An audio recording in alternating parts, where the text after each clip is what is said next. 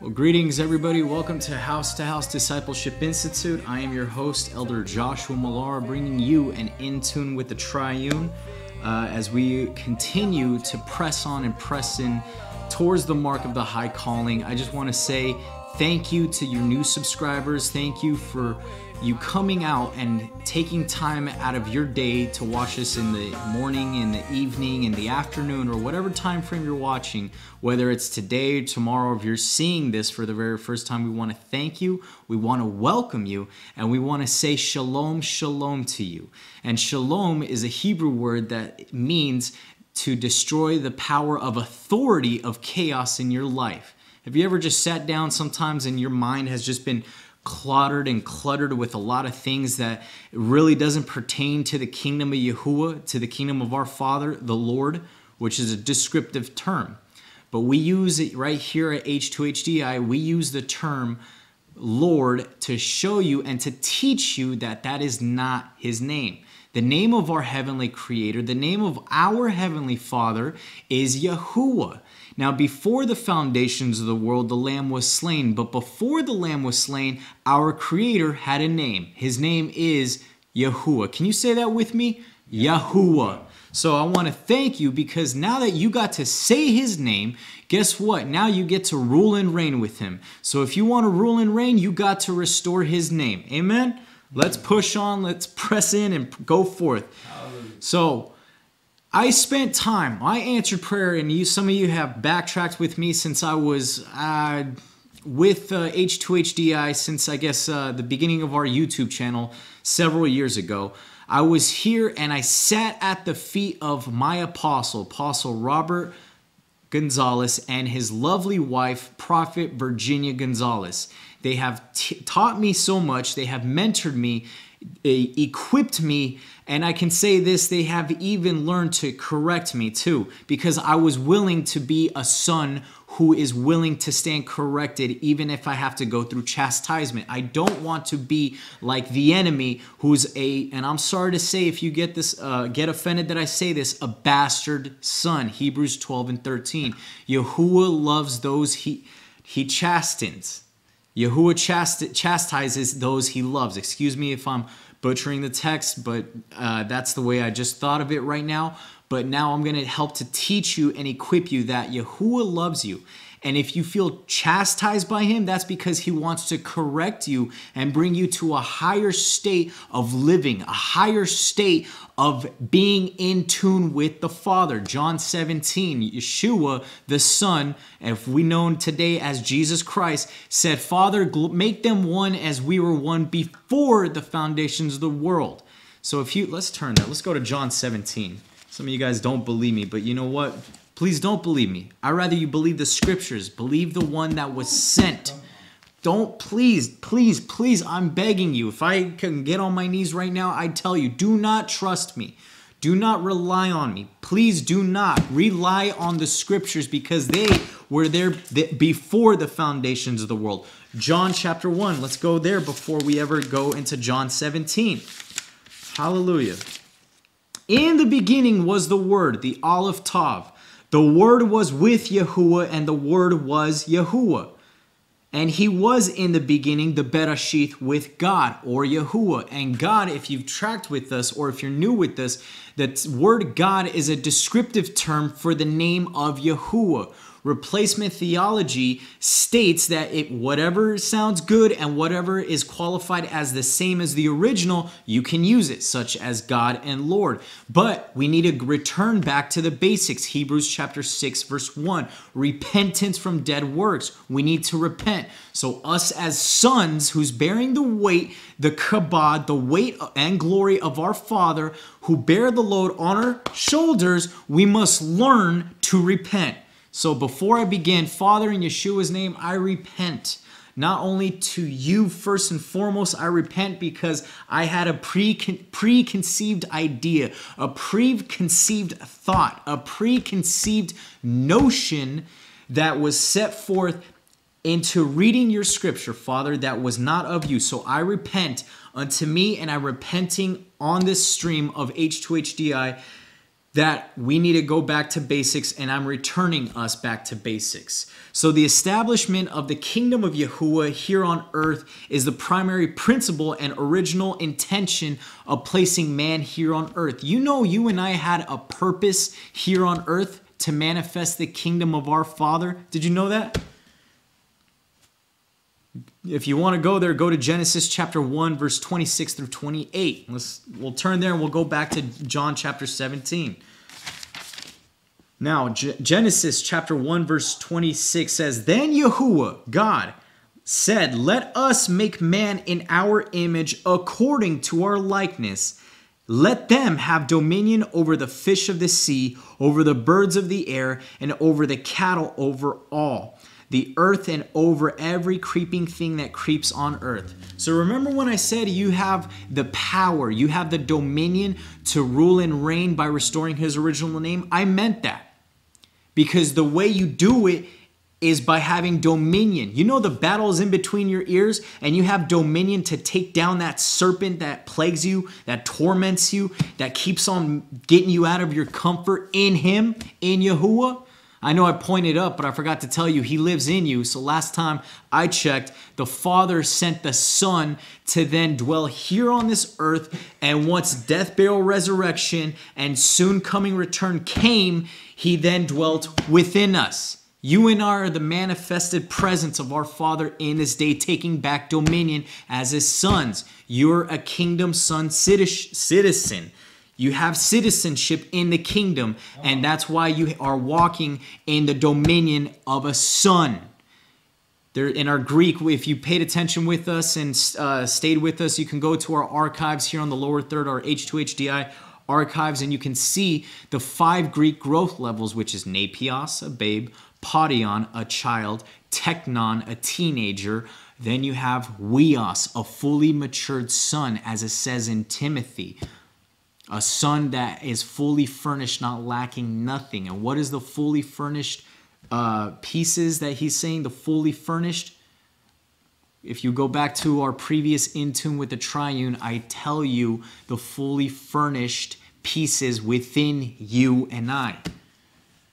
That was in Exodus 25, Ark of the Covenant, Holy of Holies. You got to think like him. You got to talk like him. You got to be like Yahuah. That's why I say you got to stay in tune with Yahuah, in with the Triune. And it's hard because the battle is always going to be in between your ears. You got to see everything around you that is subject to change. That is your idea. See everything as a thought and master that thought. And understand that everything you see around you is subject to change. Behold, all things are made new. The kingdom is unfolded within you and I. The kingdom of our Father is within you. It's nigh thee. It's even nigh thee within thy lips. Can you not see the kingdom within you?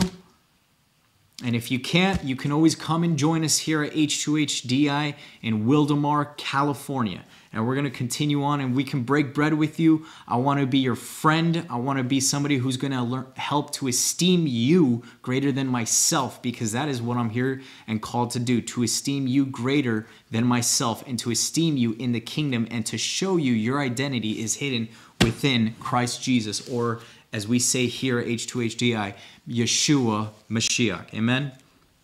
When you're speaking about the kingdom of Yahuah, you're speaking about a God, Yahuah.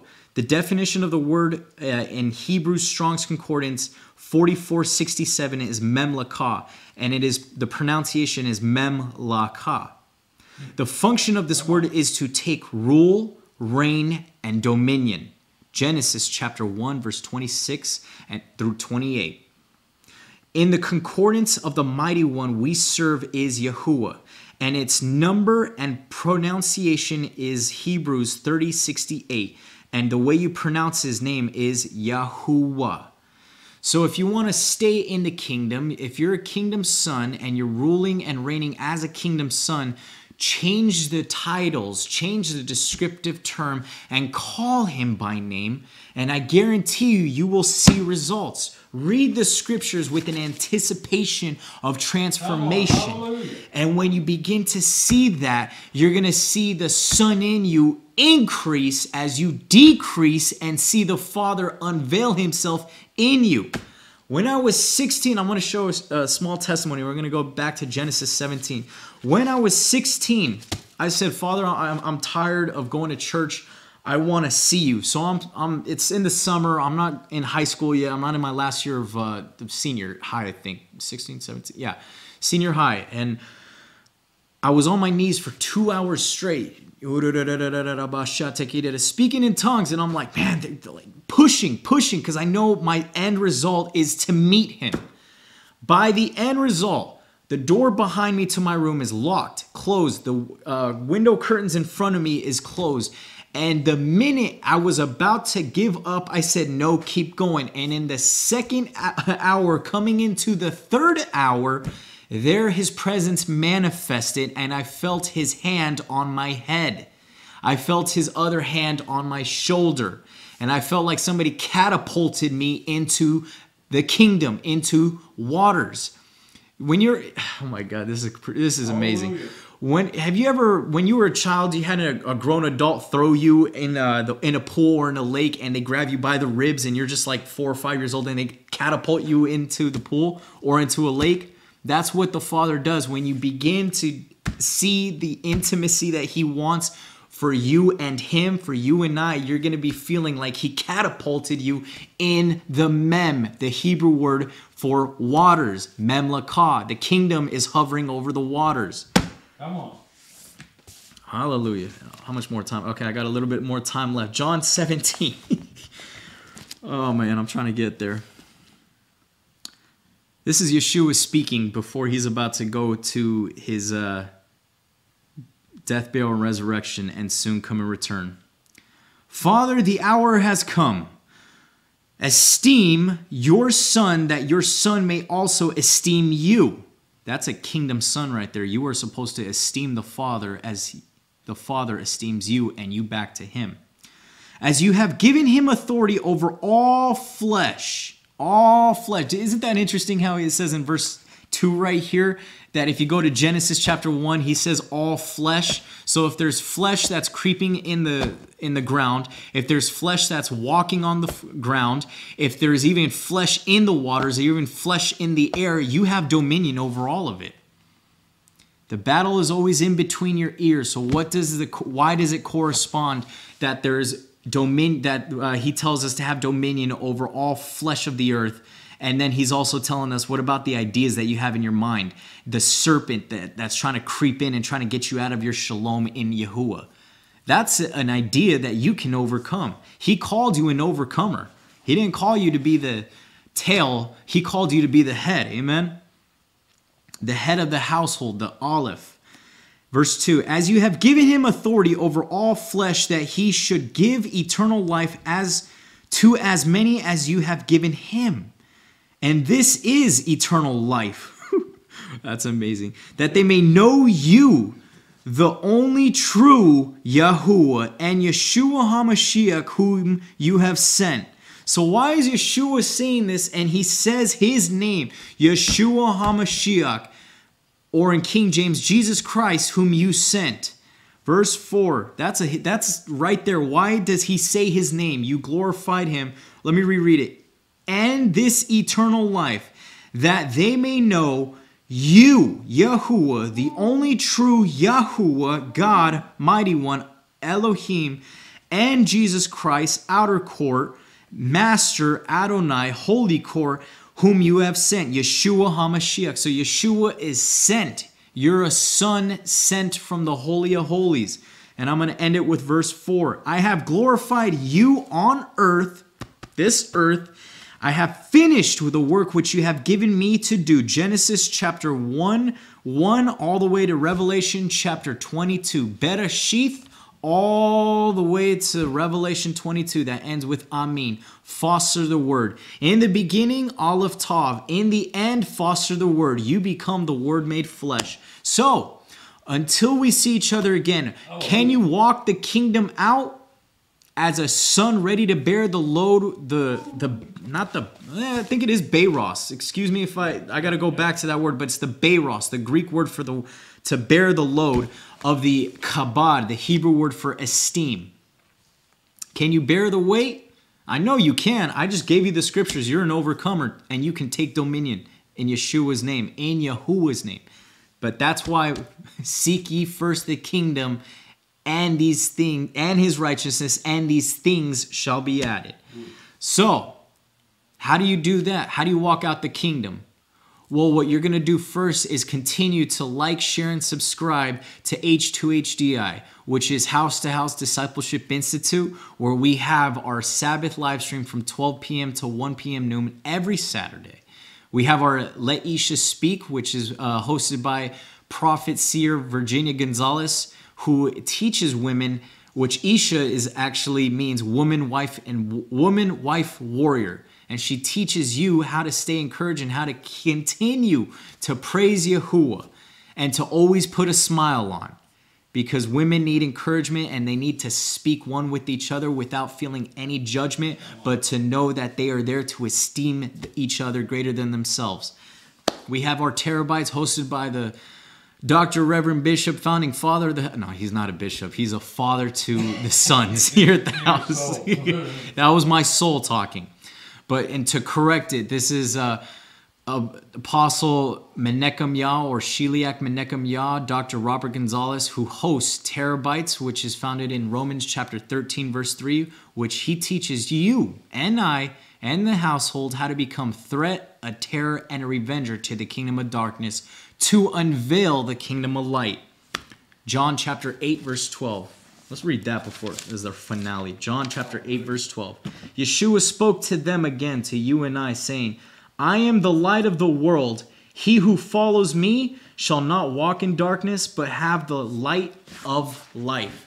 So until we see each other again, follow Yeshua and seek ye first the kingdom.